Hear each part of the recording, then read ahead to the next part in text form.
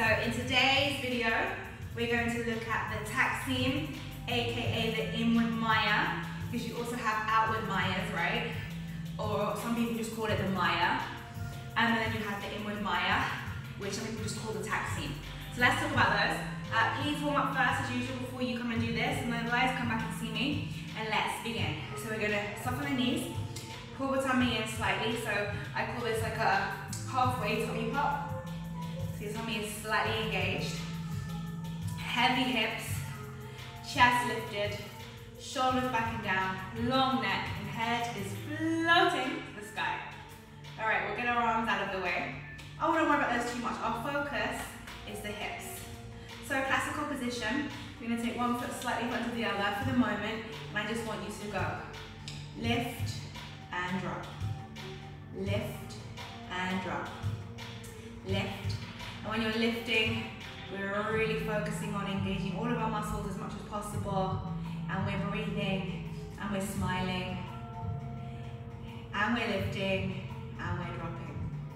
Lift, drop, lift, drop. Try to keep your chest still as you lift. Lift, drop, lift, drop, lift, drop, lift, drop. Let's change sides. Lift, drop. Both my knees are bent, by the way. Okay, so you never want locked legs or locked knees when you're dancing, or in life really, in general, but still. Okay, so we're lifting and we're trying to really engage our muscles. Halfway tummy pump is engaged, chest is lifted, shoulders are down, neck is long, and you are breathing. And lift, drop, lift, drop, lift, drop, lift, drop. 4, 3, 2, legs together.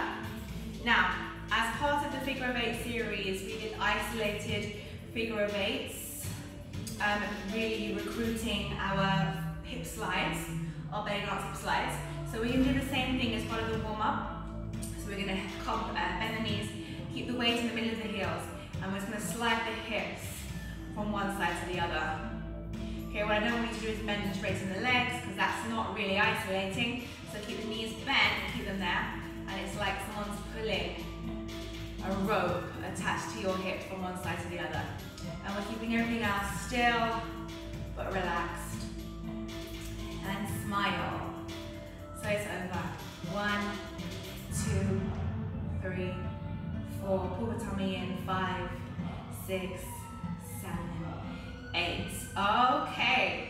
First of all, we'll do one side, which will be like a circular on one side, and then the other, and then we'll put them together. Okay, so we bend the knees, and we're going to slide the hip to the side. Both my heels are on the floor.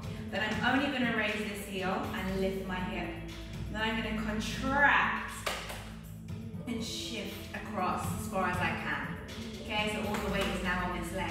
Bring the heel down, we're going to go again. Slide, lift, slide, drop. When I say drop, I mean drop the heel. Okay, so I face back as well. Slide, lift the heel, and hip slide, heel down. Slide, lift the heel, lift the hip, slide, heel down. Okay, a bit quicker. We're going to connect those dots, okay? So you're going over and a little bit closer. So going through,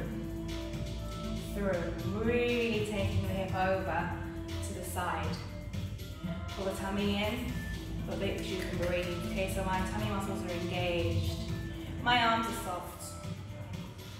And if I had a pen on this, I'd probably draw in a circle on the mirror or on your screen with my hip. Okay, let's try and change sides. So same principle. You're going to slide, keep this heel on the floor, lift this heel and this hip, contract, slide across, bring the heel down. Slide, lift. If you're available and you're around, come to my classes in person.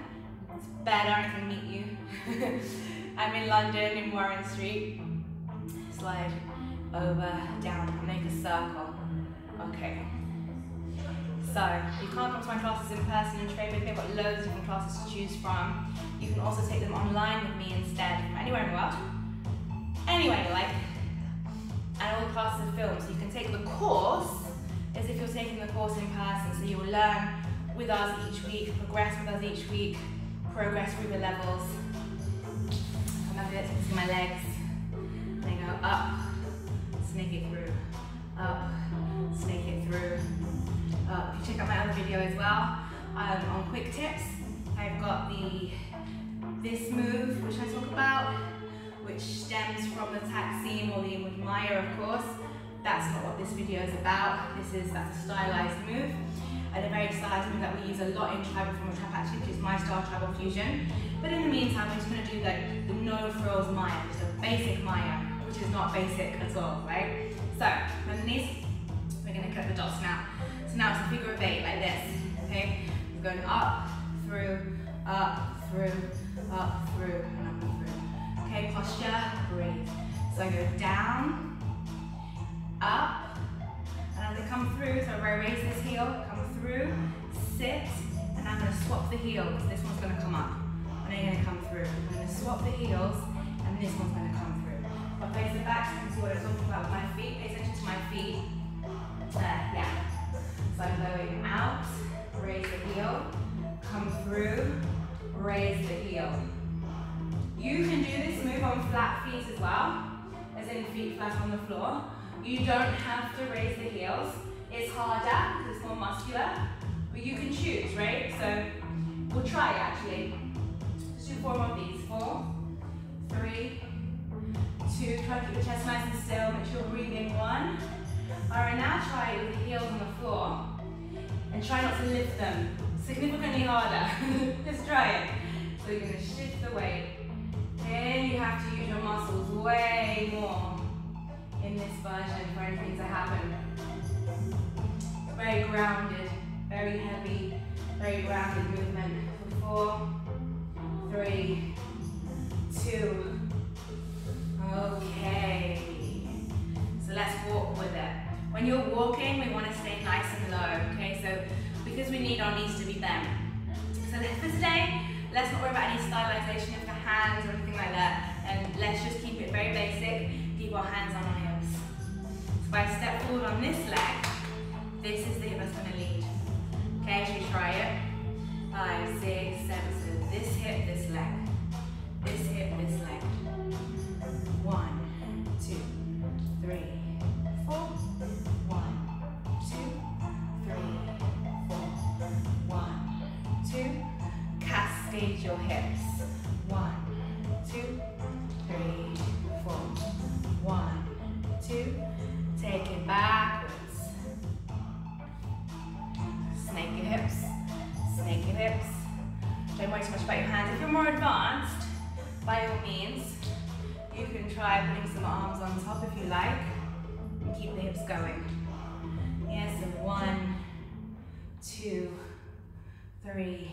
If it's taking you away from your hips, I'd rather you just focus on your hips and leave the arms alone. Okay?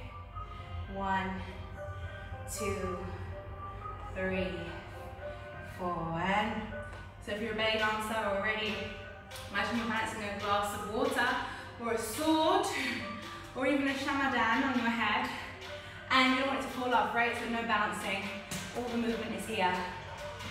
If you're brand new to this sort of stuff, I dare you, I dare you to get a block or a book or something you can balance on your head and see if you can keep it on your head whilst you move. To really work on the obliques and the muscle control of the movement without bouncing around. So this is your inward Maya, aka Taqsim. I hope you like it. There are more videos in the Figure of 8 series, so check them out on my channel. And there's loads of other videos I have as well for you to choose from, so check it out. And BellyDance.com is my website. Thank you, and I'll see you soon. Bye bye.